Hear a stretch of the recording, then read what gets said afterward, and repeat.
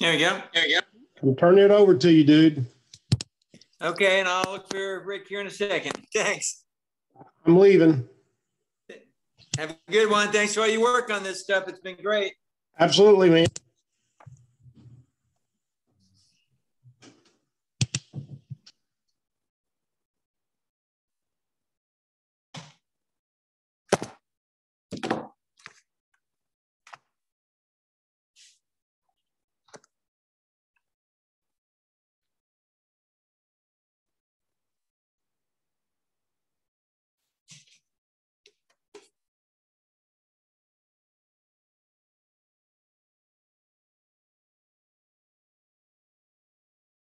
Hello.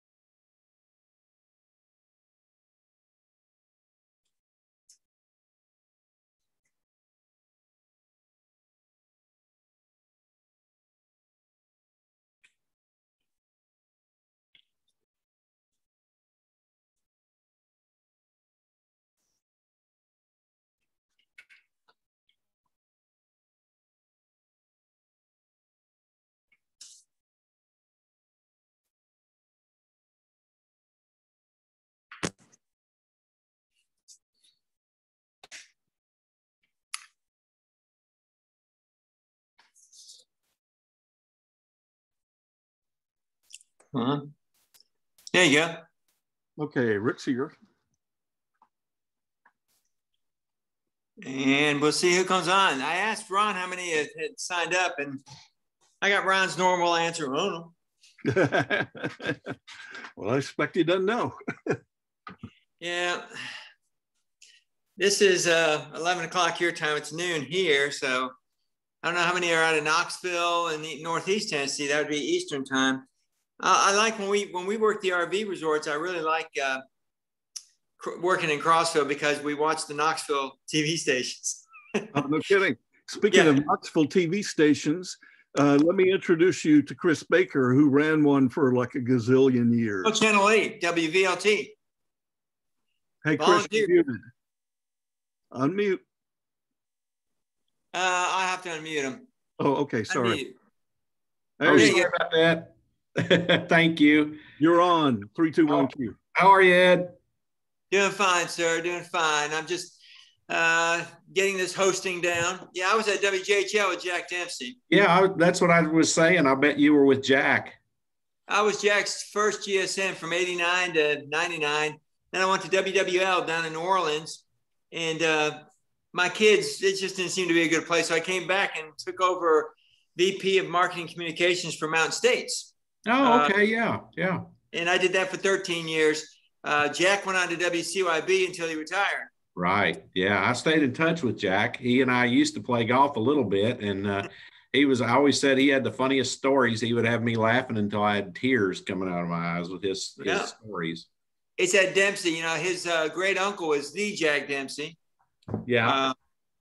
And he had his temper. I'll tell you that. Well, I've heard that. I never saw it, but I've heard it. Younger days, he had more of it. And that was me. I mean, he used to get on the PA and go, Herbert, call 4534. Herbert, call 45. That was his extension. Well, I knew that tone. I thought, I'm not going to call you. I'm coming down to see you. I'd shut his door, and he'd say, what are you doing? I said, well, if you're going to yell, you might as well yell at me in person. We got through it very well, very well. Gentlemen, I don't know how many we're going to have. How do you want? I will introduce Rick to go through his program. I'll introduce both of you and have Rick go through his program. Then we can go from there into, I'll ask them to raise hands, chat, and we'll see what questions we have. My main goal here, when I joined the board last year, I'm not the clinical guy, but they have a real brand awareness in One Tennessee that I'm helping them overcome, and metrics. But it's not just them. I notice many of these organizations. Yeah. And how do you measure it? Well, what's the success? Yes, end opioid abuse, but how do you go baby steps to get big steps to get there? Process improvement. And I haven't really been able to help that.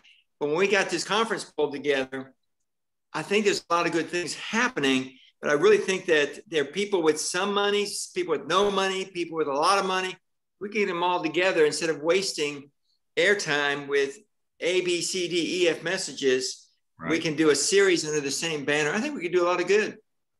Well, I do too. And of course, Rick's got a great presentation, and I'm going to be here to just kind of support him.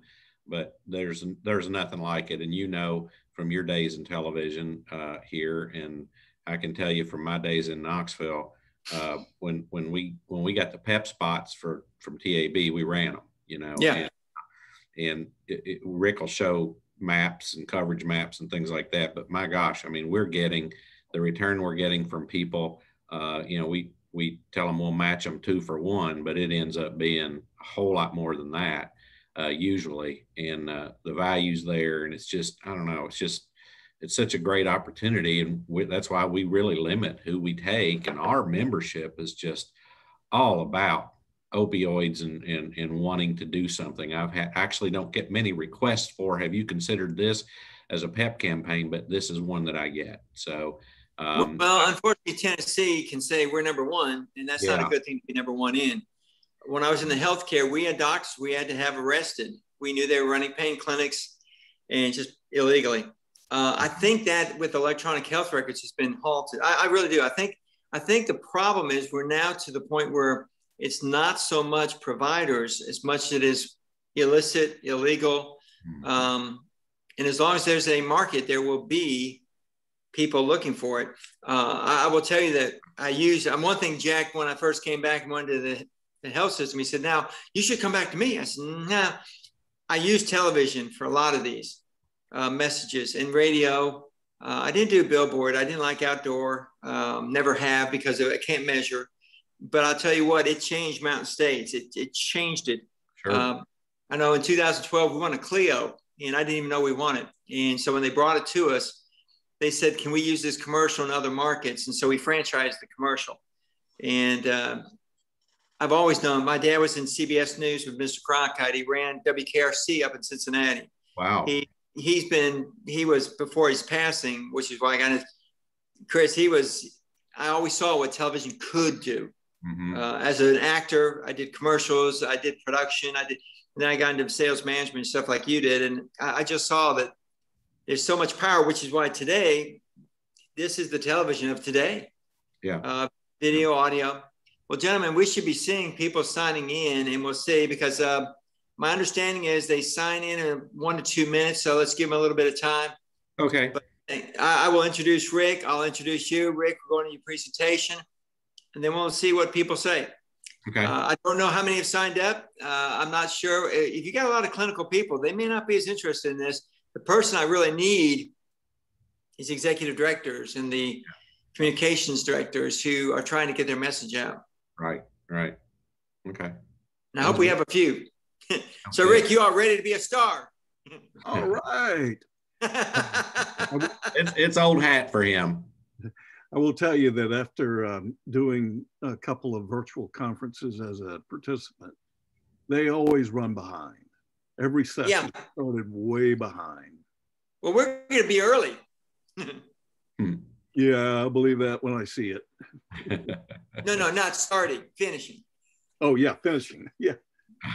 Oh, I think starting is going to be tough. But more, and any adult who does this often has to feel for a child. My grandchildren are in school, Zoom and virtual and real, but I feel for them, because we did our whole national conference for the RV industry. I'm doing now, Chris. I do marketing for RV industry, resorts and things, and we've had to do Zoom with Lazy Days, with RVR, with a number of them, and they're terrible at it. I mean, they're just terrible at it.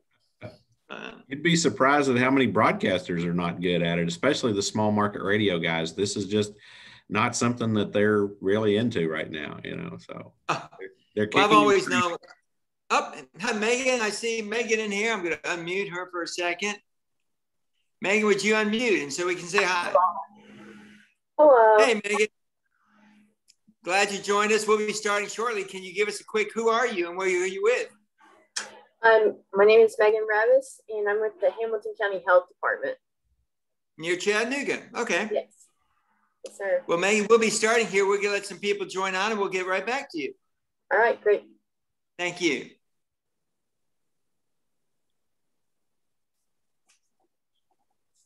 Okay.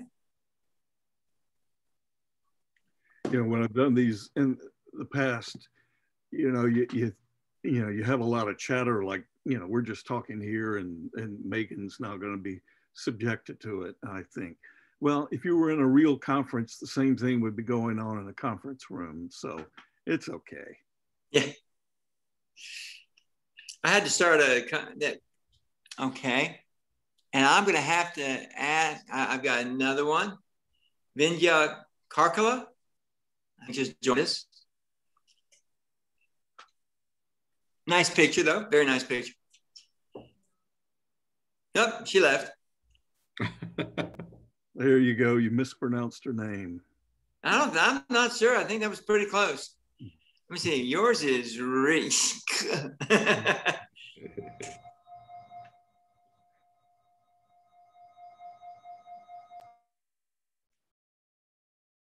Okay, it's rearranging. Now, I was doing a national event in Kingsport, and I had the high school band come roaring in with all of our dignitaries, the president of Kiwanis and everything else. And it was in 1998. I will tell you, I was in Johnson City about 2 months ago, and some guy came up to me and said, "I remember when you," and I thought, oh my gosh, that's 3 years ago. He said, "Yeah, but when that band came in, that was cool because I pretended like nobody was showing up. Where's the whole head table was empty." I said, "We need the president, and where are the dignitaries?" And I had a busboy come running down the hall, hand me a note. I said, "Oh, I forgot." Hit a bell and say, "Welcome to 1998 Kiwanis Convention." And then all of a sudden the doors bust open, and the Dobbins Bennett Band did their thing, man. They roared in. It was wonderful. So are we getting a marching band? Yes, morning? they'll be in here in just a minute. Okay. I love marching bands. Played in the Macy's Day Parade, escorted Santa Claus in 1971, 40 years ago. Oh, yeah, I saw you in that. Yeah, that was me on the star. I was in the star of the Christmas tree. Band from Germantown, Wisconsin. We had 900 kids in school. 250 of us were in the band. you also played basketball, football. You did everything in that school. Yep. And we were invited to Macy's to escort Santa Claus. I'll tell you what, that was fun. 14 years old, but I just moved from New York City to Wisconsin. So I knew my city. I had a ball. Yeah, we well, we didn't really follow them, but we hung with Father Ryan Band, who my kids were in for years. When they did Macy's, we just happened to be up there for Thanksgiving. I've got a son and his family up there. Man, wasn't that fun, but what a zoo. Oh, it is. Listen, if you're in the band, you got to be there about in uniform, set 6 a.m. in Central Park. At that time, it was about a 4-mile parade.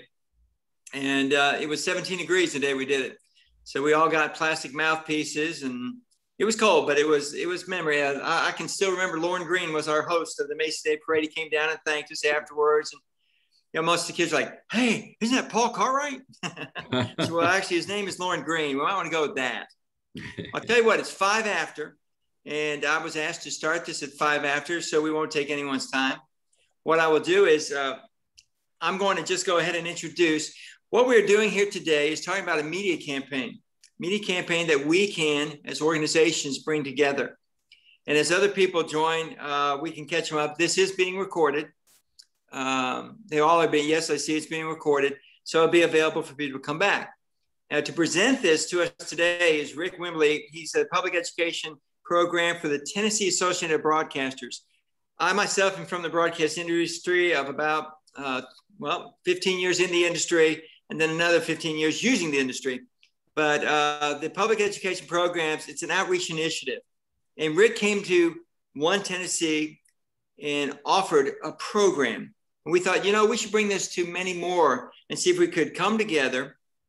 And when we came together, we could do more with less clutter. There are a number of organizations putting out PSAs and messages. We're all going after funding. And we thought, wait a minute, what if we could do using this very summit as an opportunity to bring more people together and more efficiently use the limited funds?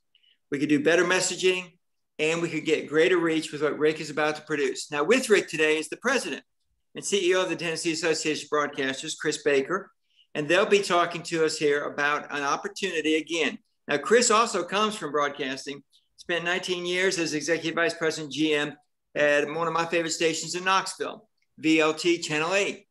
So I'm going to turn this over to Chris. He has a presentation for us, some videos to watch, and then maybe we can have some quick chat as to next steps. So Rick Wimberly, it's all you. Okay, let's get my screen share done correctly. We can see that. You just need it full screen. We'll be good. We'll be good. Okay, you can see the screen, Reaching Large and Diverse Tennessee. Yes. Yes, sir.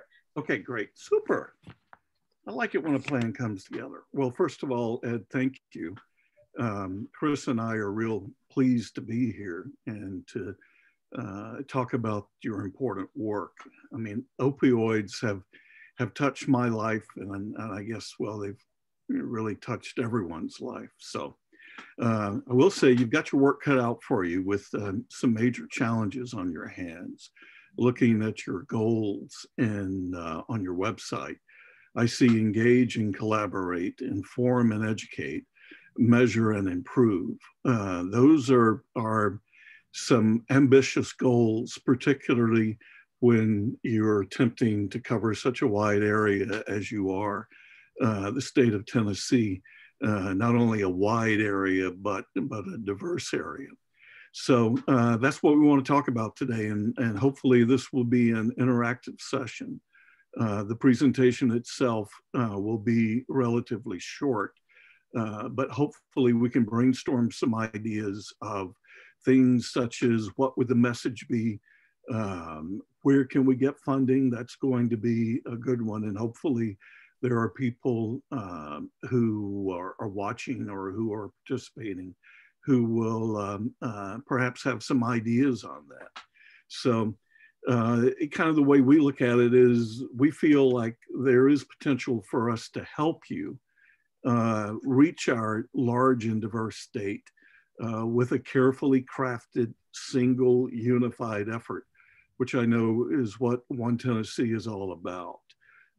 And Tennessee, as you know, can be a real tough state for messaging when you consider that we've got 3 regions, we've got 42,000 square miles, 27,000 acres. Chris, did you know we had that many acres? Million, I think you meant to say. Huh? Yeah, 27 million.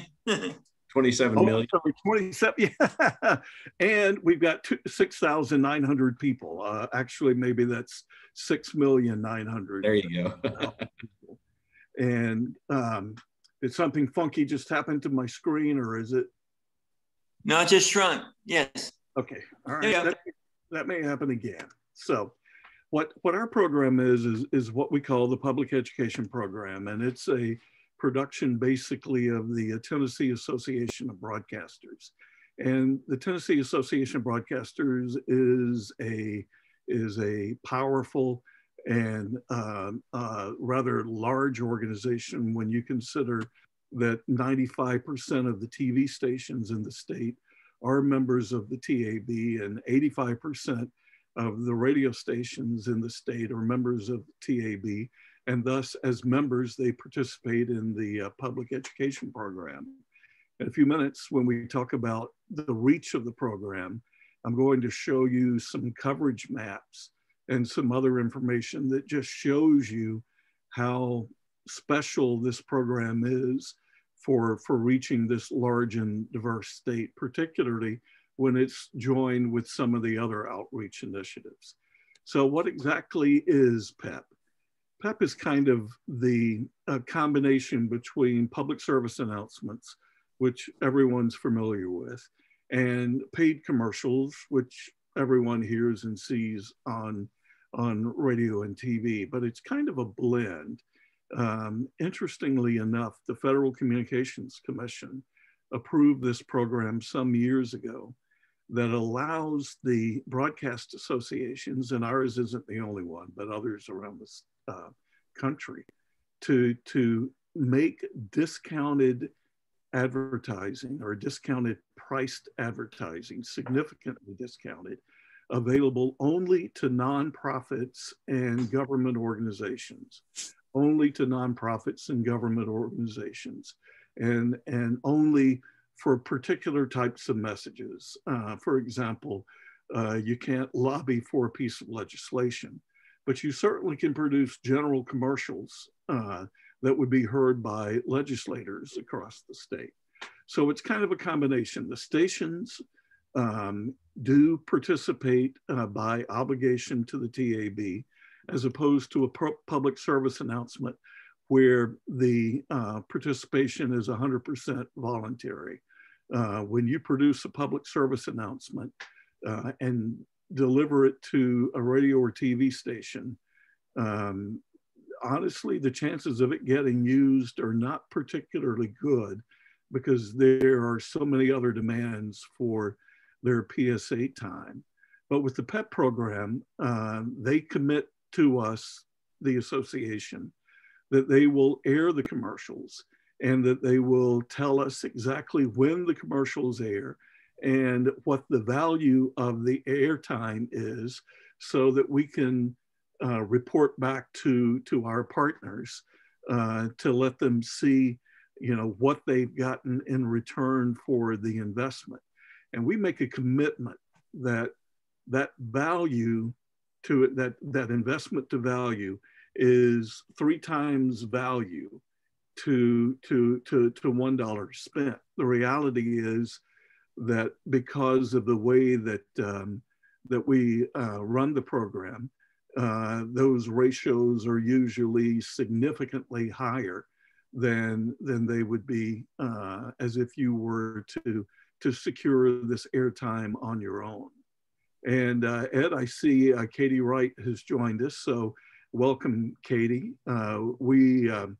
This presentation I'm doing is going to be relatively short, so if there's some catch up that you need to do in a few minutes, then we'll be able to catch you up. So that basically is what the PEP program is, the use of broadcast radio and TV.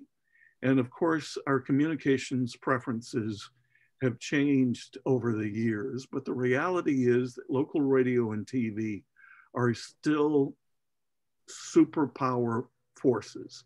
People continue to rely on radio and TV for so many things. And certainly COVID has been a real good example of that. During COVID, a study that was conducted showed that 83% of people said that they would trust what they see on local broadcast news. 83%. In a nation that is divided, to say the least. And there always is, lambasting of the media. But 83% of the people who were surveyed here said that they trust local television over all other medias. The other thing is that on the radio side, another survey that was conducted showed that 88% believe that the true value to local radio is its local feel, whether that be in the music they play, the personalities that they use, whether that be the commercials you hear, the news, the emergency coverage that local radio stations are so good at, that helps provide a connection between the audiences and the spots that air. In fact, yesterday, I had the honor of judging the finals of a radio broadcast course at Middle Tennessee State University. And at the end of each critique of maybe 15 or 16 commercials they did, radio and TV, one of the things that we talked about was whether the commercial really related to the audience.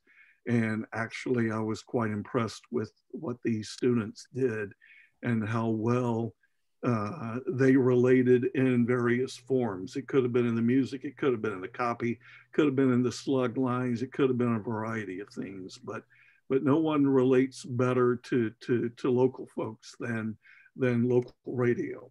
The other thing is that despite what you may think because of Spotify and Pandora and et cetera, YouTube, that people still consider radio to be the king of the road for music.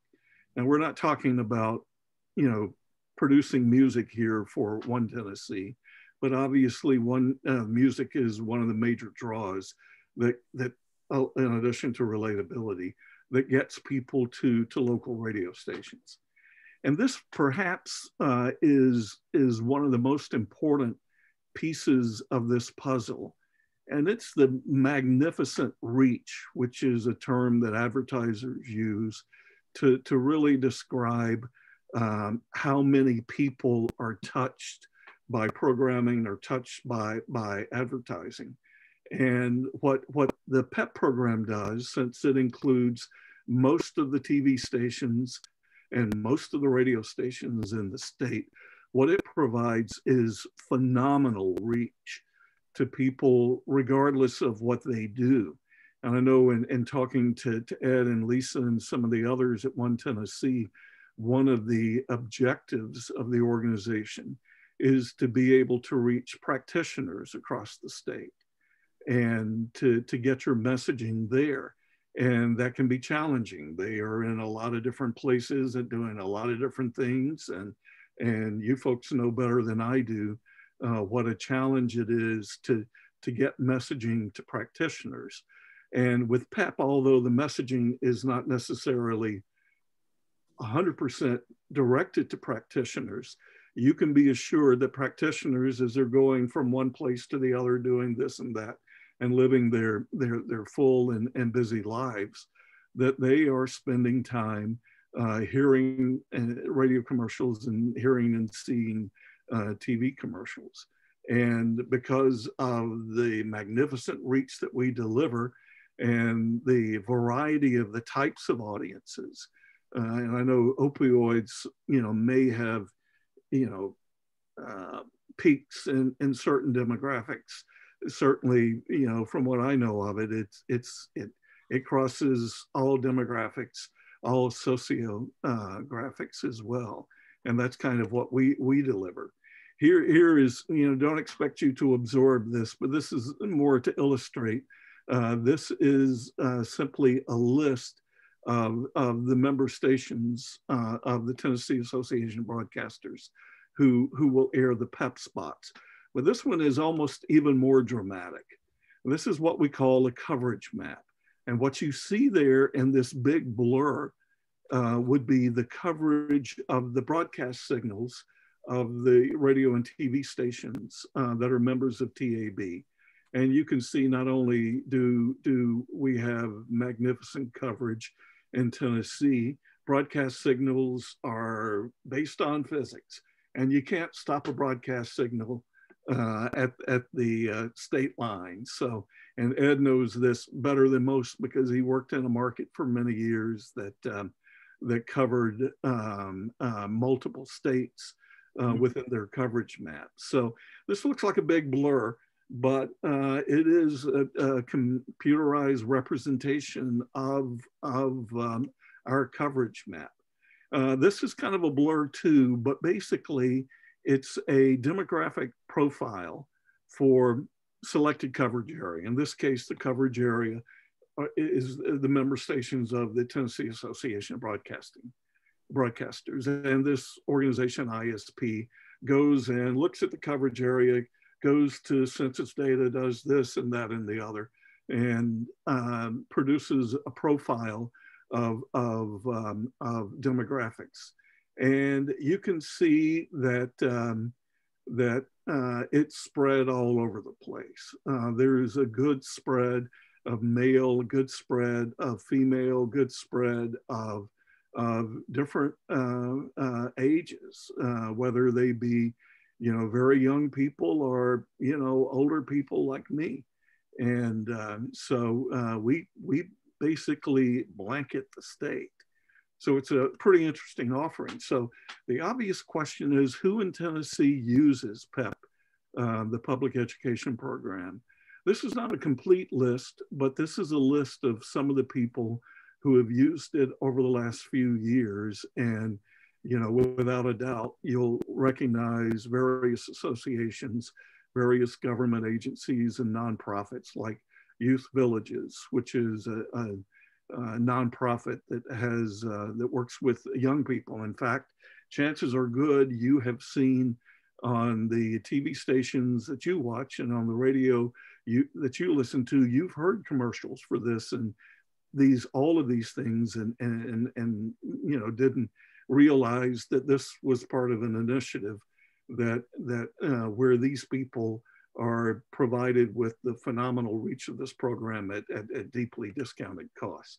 So I wanted to play for you for just a moment, if I may, an example of some of the recent TV spots. Of course, I didn't put I didn't put any radio in here, but this is a kind of a compilation. It's not long, it's 2 or 3 minutes long, of some of the TV spots. And we picked ones that we thought that would have not the same message, but would have kind of the same vibe as something that One Tennessee may want to do. You'll see in these messages, there's a lot of heart, there's a lot of emotion, and there's a lot of facts. And so if you could just watch this and see what you think of this. You cheered for us. You sent us messages of support. Some were big and some were small. Dear knows, thank you for taking care of this sick people. Now the best way to support your community healthcare workers is to get your COVID-19 vaccine.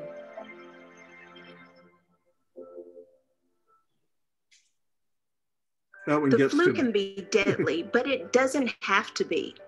The flu shot is a safe, proven way to lower the chances you'll get sick or give the flu to someone at risk. And it's not too late to get one. The flu shot is covered under most health plans at no cost to you and available at doctors' offices, pharmacies, and most local health departments while supplies last.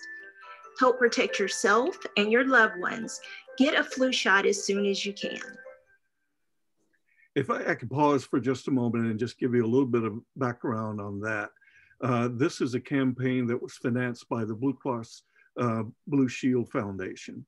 And it was a real aggressive campaign. You would be hard pressed not to have seen the spots or heard radio in Tennessee. And obviously, as you know quite well, that the flu vaccinations worked, not to mention masks and other things. So we didn't have a lot of flu. So then we pivoted the campaign for Blue Cross Blue Shield to a COVID spot. The first one was financed by the Tennessee Hospital Association, which I think is one of your members. And those spots, when that little girl, who I suspect is a voice actor, but when she talks and reads that thing, it just gets to me every time. And I've seen that spot 100 times. The Department of Commerce and Insurance regulates insurance in Tennessee. That means more than you might think. We're experts on insurance, so we can explain your options and answer your questions. You can turn to us for help when you need it. We protect Tennessee consumers every day, and we want to help you. For more information, visit tn.gov/commerce. COVID has only changed one thing: everything. In times of uncertainty, it's important to know your rights do not change. Stay informed on policy changes, healthcare, special education, and affordable medications. Text TOGETHER to 615-808-8683. We are in this together. Brought to you by the Tennessee Disability Coalition. You'll note at the end of each of these commercials is what we in the business call a tag. And, right. and that's basically where we say on TV, we can show it on the screen. On the radio, obviously, we have to say it. You know, brought to you by One Tennessee, this station, in cooperation with the Tennessee Association of Broadcasters. Sometimes we have to say that real fast, as you're about to hear. But that would be at the end of every spot. That helps give some identity to who paid for it. Really, it's, you know, you're kind of required to do that. And it helps give the stations credit for airing these spots, not only with us, but as part of their commitment to the FCC, that they will do public service advertising. Rick, if I could jump in, it doesn't have to be One Tennessee, folks. What it would be is probably a landing page, a place to send them to for more information. One Tennessee's a collaborative arm, and we're looking to bring some of the attendees from the summit to see if we can make something even better for all of us using PEP with TAB. So don't worry about the tags. We again, the production tags are something we can really do something fun with. Go ahead, Rick, I'm sorry. Yeah, and I think that's a good point, because if you don't do this on a daily basis, you look at these commercials and you think big film production. They're really not. Really, the most important part of the commercial, in my opinion, is really the message. And that yes. is the thing that you will talk about more than anything else, because you do have a tricky message here. And, but, you know, we can work with you. Ed certainly has this type of expertise to come up with that message that you feel like would resonate. And then the drama of presenting that message is something that that we can do. In fact, a lot of these spots are pulled with visuals of things that they already have in house, but they are memorable because of the copy and because of the way they're presented. Your childhood bedroom, the sheets, the wallpaper, being safe and warm. A child in foster care might have a different bed every few months. Imagine how that feels. Without a family who cares, it never feels like home. These children deserve more than just another bedroom. Youth Villages needs foster parents who can make a temporary home feel just as wonderful as the real thing. Find out how you can help a child find a way home. Brought to you by Tennessee Youth Villages, this station, and the Tennessee Association of Broadcasters. I think that spot is brilliant for one thing, in addition to the message. But when that little foot spins around, I mean, that just, you know, gets to you and you say, okay, I understand now what Youth Villages is. Contact your local fire department and ask if they provide free smoke alarms. This is one, what you're about to see now are just short clips. This is one that the Department of Commerce and Insurance aired. And it happened not too long after those really horrible fires in Memphis.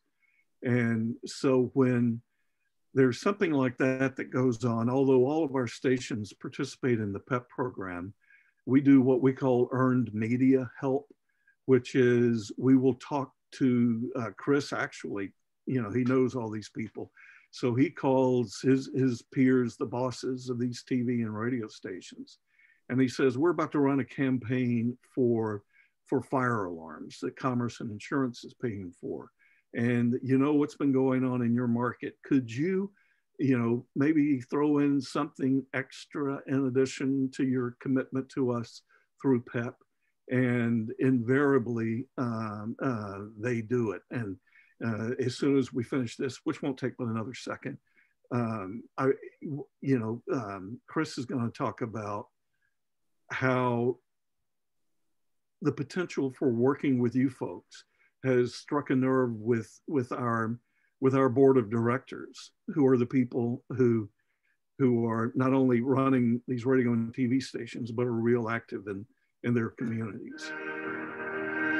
To learn scam fighting tips or to file a complaint, visit us online at tn.gov/consumer. The Tennessee Department of Commerce and Insurance wants to ensure Tennessee businesses are resilient despite recent economic disruptions. For more information, visit sba.gov. Talk to your lender or realtor or visit greatchoicetn.com. Brought to you by THDA in cooperation with the Tennessee Association of Broadcasters and this station. Quick. I told you we had to zip through them pretty quickly sometimes. Okay.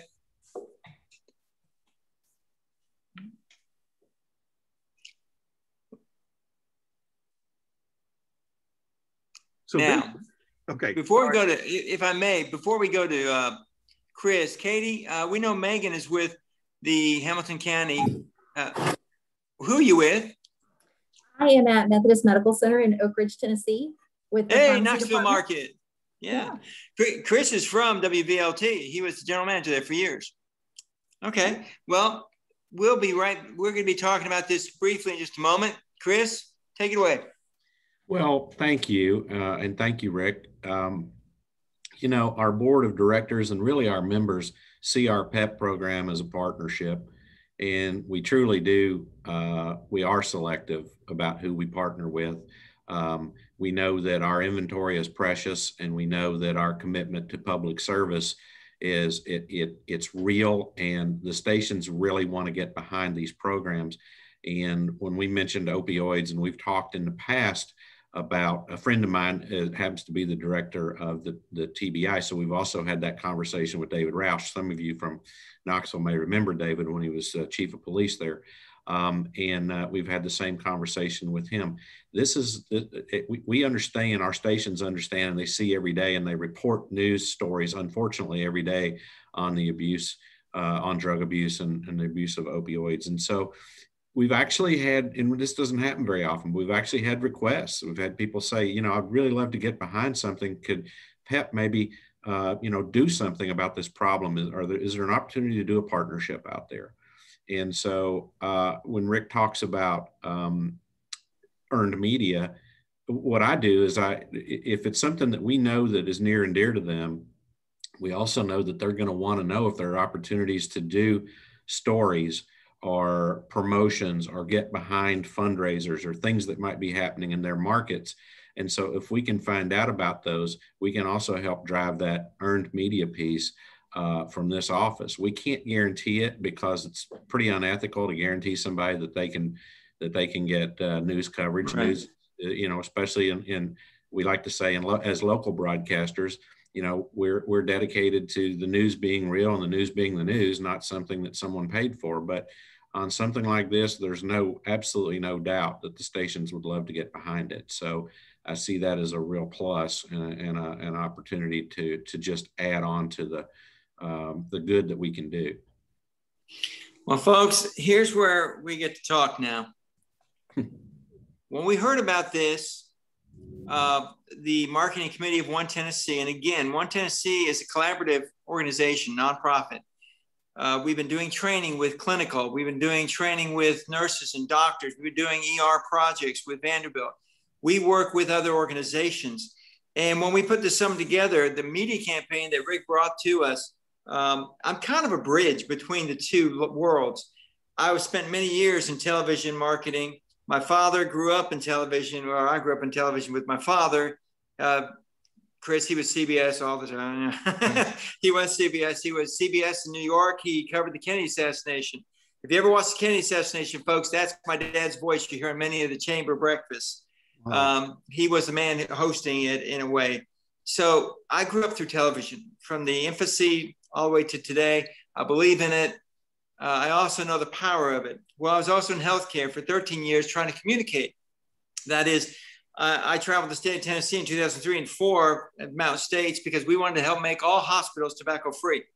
It's funny to think that just 20 years ago, people were still smoking in hospitals, around hospitals. That's gone now. And a lot of it was television campaigns. We really did use TV a lot in each market. We'd go there, talk with it, get the extra, as he was saying, the earn. That news is powerful because it has credibility. What we're trying to do today now, Katie and Megan, is if you're looking at doing something in your market, we're trying to see if we can bring more organizations together to create a message or messages about the opioid epidemic, things that we can do, things the public can do, because we understand TV is a very general broadcast, and it's in the term broad, it's not slim casting. And we can go after people of all lifestyles. We can tell them what to look for. We can tell them what to do. We can tell them who to contact. We can do different messaging. But I agree with Rick earlier, the messaging is probably the trickiest thing when it comes to funding and when it comes to production. I bet we can get that done, but messaging. So I'm going to ask if I'm going to start with Megan. You joined us today. What was your hope that you could find out? And is this something that you might be interested in with Hamilton County? You'd have to unmute, ma'am. I'm sorry. Yeah, so I work in overdose prevention. And so we're specifically focused on preventing overdoses, primarily opioids, but really any substances. And one of our activities for this year is really focusing on a social media campaign in Hamilton County for overdose prevention. Going to focus, on some of our higher risk populations. So I'm just joining just to learn. Yeah. Well, imagine if you could get on RCB or DEF, TCI, TVC in Chattanooga, and there was a message that we were sharing together as organizations, sending them to a hotline, send them to a helpline. That might be something that could be of interest. I know Joe Legee he just retired from DEF, but and DEF was a station I worked with closely in Park Broadcasting. So Chattanooga also crossed, of course, into Georgia, just like we did into Southwest Virginia. Your social media, this could be something that we send them to a landing page that would help you grow your message. May I ask one thing though, in your prevention, what is your main message? So we're really from now until about December is kind of figuring that out. We're doing a lot of focus groups, stakeholder input, etc., just to learn more about some gaps that may be present in Hamilton County, specifically messaging gaps, to really kind of hone in on what our messaging is going to be. It's the toughest part, Megan. It really is, because we found at One Tennessee, when I joined them last year on the board, it's easy to talk to providers, but the key here is that between electronic health records, the hospitals, providers, and the pharmacies, it's pretty tough. I mean, it's very difficult, if not impossible, to get a fraudulent script anymore. We as patients don't see the scripts. They go straight to the doctors in Tennessee. So a lot of this is more illicit, on the street, illegal substances. But that's good to know. That's good to know, because you're in the same boat as many. Don't feel bad. Many of us are still wondering what's the best message, because folks, we have to admit, until we stop the customer, there's always going to be a seller. And if we can help the customers dwindle or decrease, the sales will go down to where it won't become an issue anymore, and we can stop the issue. Katie, could I ask you if you could let us know, you joined us today. What were some of your hopes in the call, and what are you looking for? Yeah, sure. I wanted to see if there was a program already in development and what that might look like to the public. I'm certainly interested in, just what information is out there to try to help promote the safety around opioids and citizens of Tennessee. So I joined in thinking there may already be a program in development that you all were going to share with everyone. But I'm certainly interested in kind of all the discussion that you all had. I think it's such a important topic right now, and anything that can be done to, just promote public awareness, particularly in that younger age group that we've seen more unintentional overdoses, that 20 to 35-year-old age range. And again, your business, you with a hospital system? I am, yes. I'm a pharmacist, and I work, again, at Methodist in Oak Ridge. And do you see in your county a great deal of overdose in your ER? We have our share of overdoses in our ER, yes. Okay. We are working, like I said, what we hope from this summit is to take some of the points that we've heard from others and bring them to a messaging, and then trying to bring that through the PEP. And I see, the PEP program as being the most cost effective, that we could use limited funding. So I appreciate you letting us know that. And thank you for being a pharmacist, by the way. It's there's a lot out there. We have a lot up in East Tennessee at the Quillen College of Pharmacy. I've done a lot of work with them too. Megan, did you have anything else you wanted to add at this point? I don't think so. Well, we've recorded this, folks. And for Rick and Chris, what I'm going to try and do is go back, and we're going to take some of this offering and broadcast it, you could say, to all the attendees, and let them know that this media opportunity is available. We need, as an organizations, to come up with the right messaging, and we can find the funding. I know that, because when you get a strong message, the funds are there. Right now, there's a lot of us looking for a few dollars, a lot of us looking just to get our message out. And maybe what Megan was saying about that message, what Katie said about the age, the demographic, this could be something we could use as a foundation for messaging. Rick or Chris, did you have anything else you want to throw in there? Rick? No, I don't know that I had anything to add other than certainly being available to answer questions.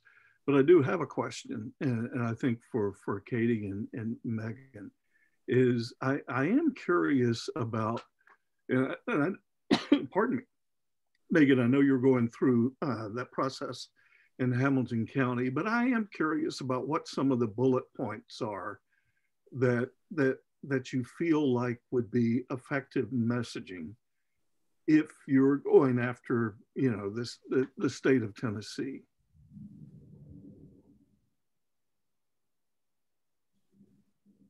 Well, I guess what you're looking for is, well, what are some of the bullet points you've considered to date, maybe? Yeah, Megan's off mute. She's ready to talk. Yeah, she's there.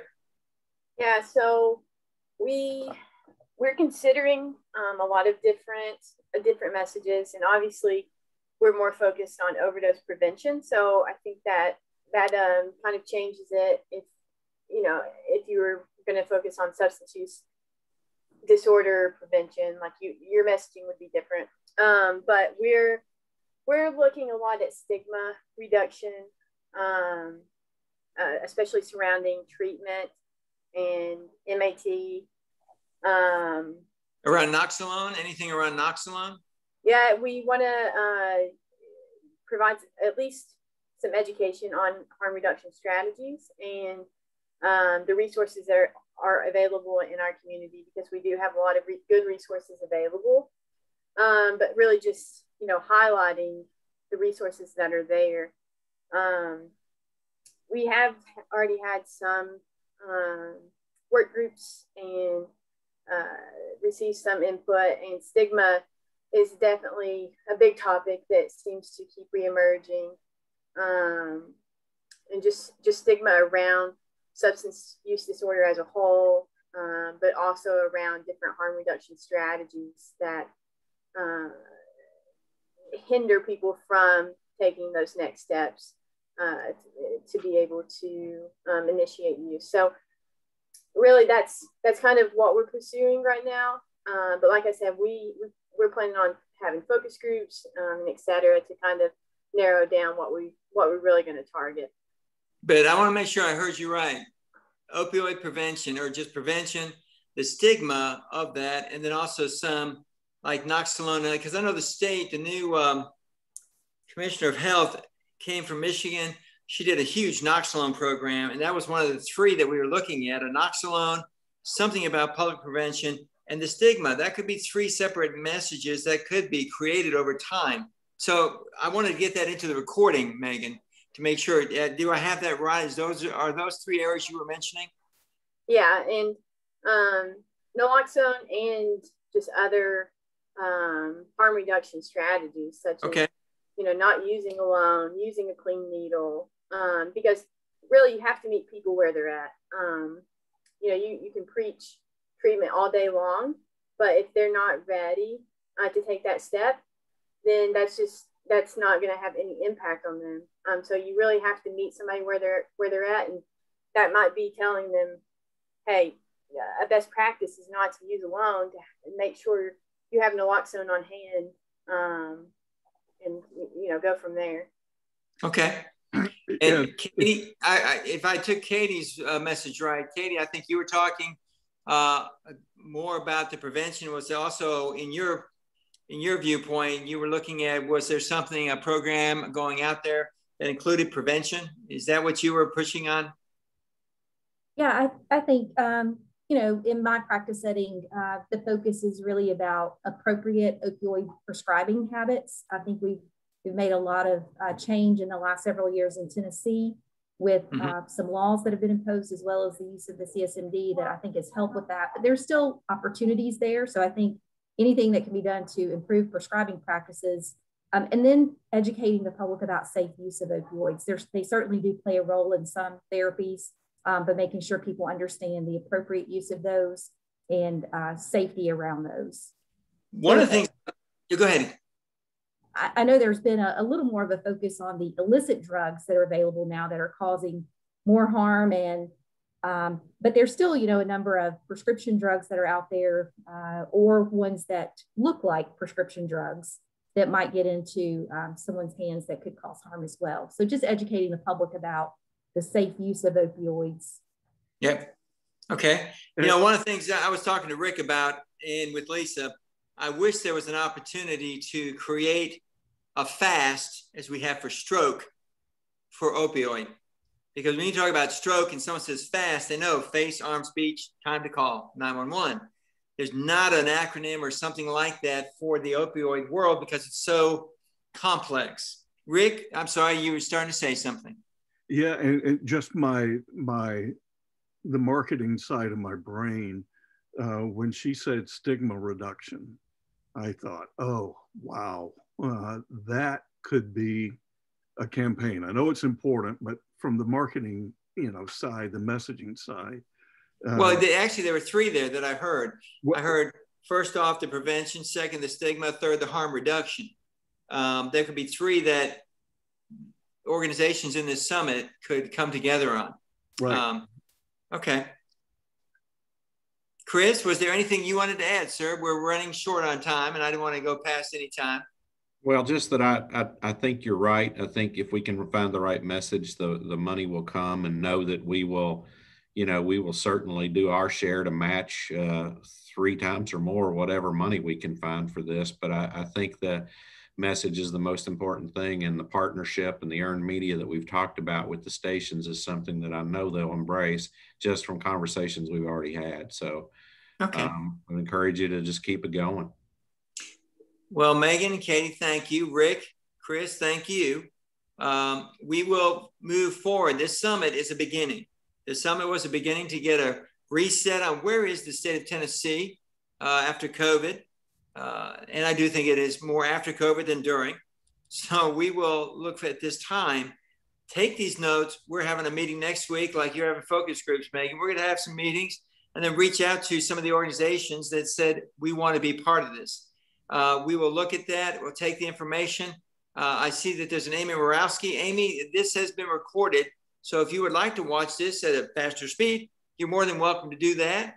Oh, she left. No, there she is. Hey, Amy, how are you doing? Kind of in and out of a lot of the sessions. Okay. I don't want to miss anything. And Amy, who are you with? I am with the Tennessee Department of Health. We're the Opiate Response Coordination Office. We work hand in hand with One Tennessee for some funding activities. Correct. Noxalone and other educational pieces, I believe. Yes. Yep. For the academic detailing.